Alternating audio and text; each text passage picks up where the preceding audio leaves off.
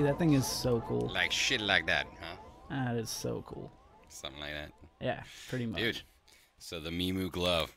So basically, once Nate gets it all parsed out and we get a BPM kind of nailed down of where we want to work the groove, he breaks it down into however many pieces, parts into Pro Tools on, say, like a single track, runs it long, bounces it down, sends it to me. I put it into Serato.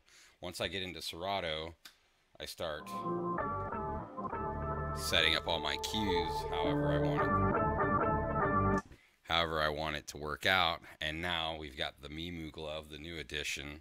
Yes. So then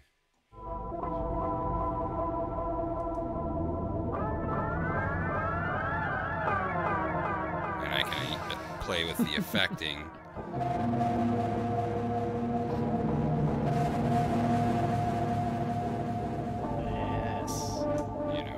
Very cool. All with the glove. And that's just the beginning.